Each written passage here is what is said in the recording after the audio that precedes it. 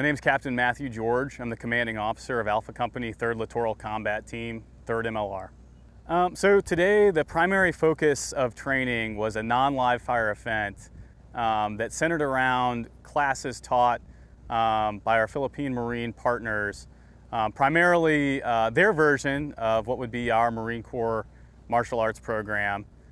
They also led us through several iterations of jungle survival training and jungle mobility.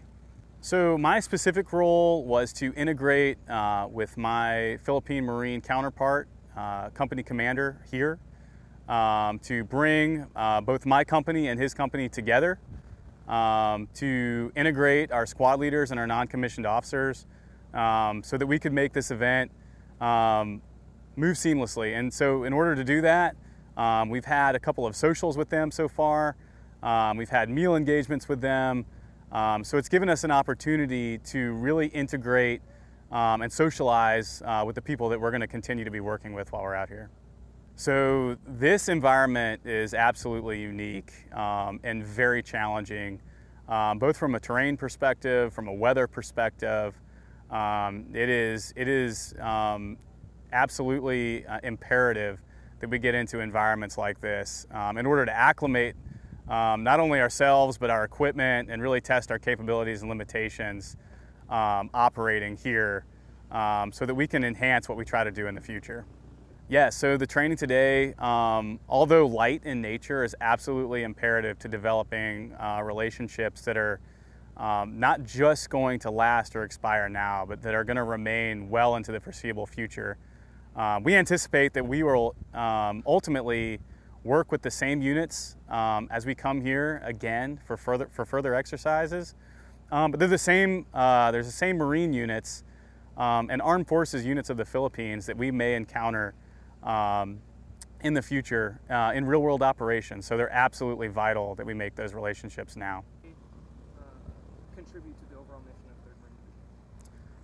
So training this way, I think, specifically meets commander's intent.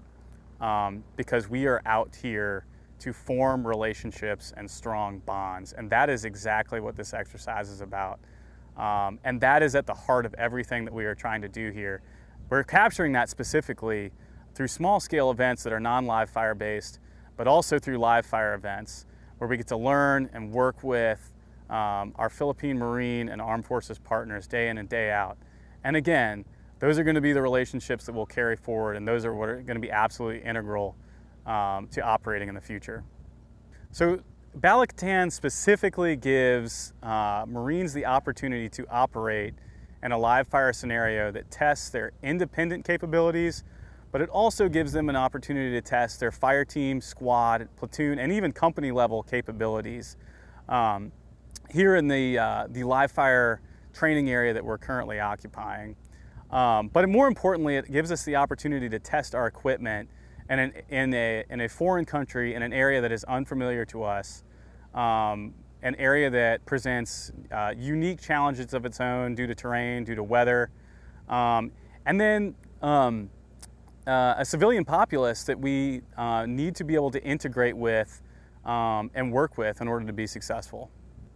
Well, specifically, first and foremost, the Marines have had to adapt to the weather. This is seasonably one of the hottest environments that many of them have ever had to operate in. But two, the challenge to really just come out of their shell and be willing to work with and operate with our Filipino Marine partners. That is not something that's easily done, but one thing I think our Marines have done is integrate with them in spades. And it's unique to see them socializing with their counterparts, having meals with their counterparts, because that then in turn translates into operability on training ranges and on the firing line, and that is ultimately the culmination of where you're seeing success out here. But that's going to pay dividends for future exercises and any real-world operations in the future. To any potential adversary, I would want them to know that A, we are here, we are present.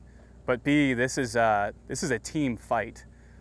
This is not an American fight. This is a team fight, and specifically it is a team fight among us and our Philippine partners. And I would want them to know that we are unified and we represent a lethal combined front And everything that we are doing out here, integration-wise, training-wise, all of the live fire, all of that that we are doing, both ourselves, the Army, all of those elements are out here building that foundation. And it is a strong foundation that is joint, that is partnered, and any adversary force needs to understand that, again, this is a combined fight that we would be willing to take into the future. None other than this is a phenomenal training area. This has been a tremendous opportunity for the Marines to come out and operate in a different environment. It's been a tremendous opportunity for them to combine and integrate with a partner nation force. Many of these Marines may have one opportunity in their careers to do that. So it's absolutely amazing that we have the opportunity to have almost a dedicated month to spend with our partners, and we're certainly looking forward to doing more exercises like this in the future.